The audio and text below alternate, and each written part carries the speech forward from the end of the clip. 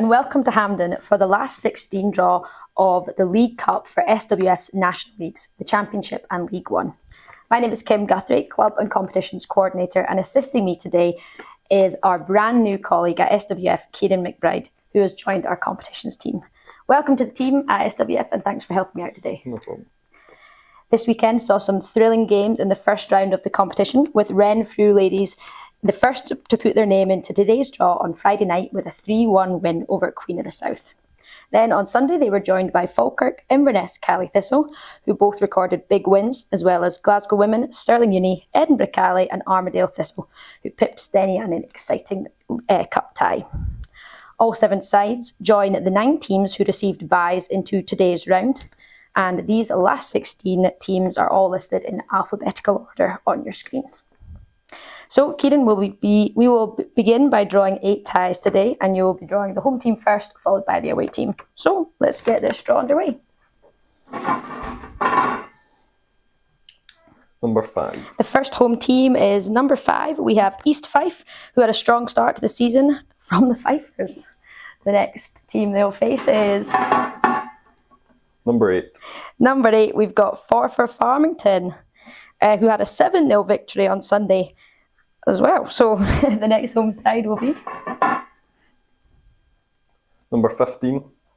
Number 15 will be Stirling Uni, who had a strong second half performance to see off Dunny Pace in the last round. And they will face Number 1. They will face number 1 Armadale Thistle, who saw a late surge to see off Steny on Sunday. The next home side Number 7. is number 7. We have Falkirk. They had a 7-0 win on Sunday to make it into the next round. And they will face Number 14. Number 14, Renfrew ladies, last season who got to the semi-final, who lost out to eventual winners Rossvale. The next home side Number 2. is number 2, Bonnyrigg Rose, who are currently unbeaten in League One. And they will face Number 16. Number 16, we have West Dyke, who will be looking to turn around their early season form. The next home side Number 13. is number 13. We have Kilwinning, adapting well to National League football with 2 draws early on in the League One campaign. And they'll face